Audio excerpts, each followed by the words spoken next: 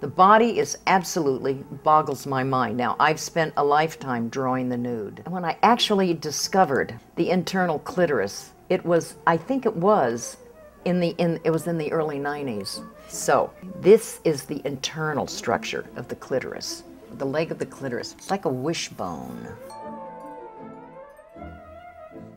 Shaft of the clitoris. Clitoral glands.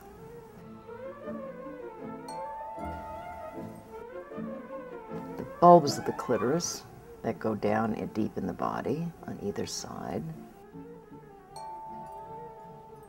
We have nearly as much erectile tissue as men. We get erections too when we get turned on.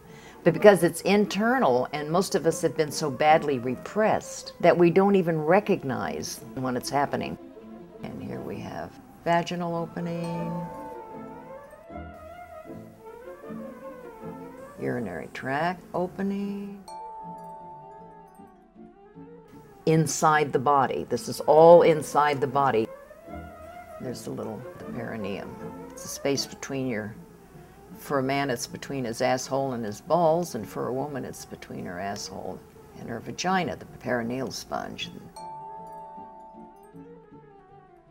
Best of all is in the little, this is 8,000 nerve endings here, so this has got a lot. You can feel your clitoris get an erection.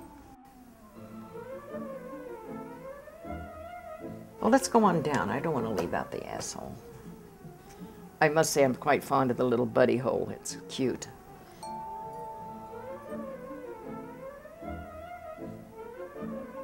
Here's the PC muscle. When you tighten your PC muscle, and you can feel it in your clitoris, and in your vagina, and in your anus, then we can deal with the external.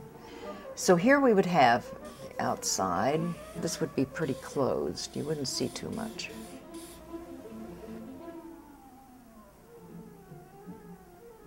And we'd have the inner lips, hopefully nice full ones. They're my favorite.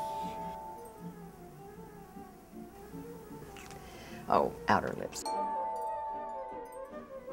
Now you're not going to see much of the pee hole in here, and the vaginal opening will be not easy to see either. Oh, I just can't control myself. It's different in absolutely every woman. It is amazing.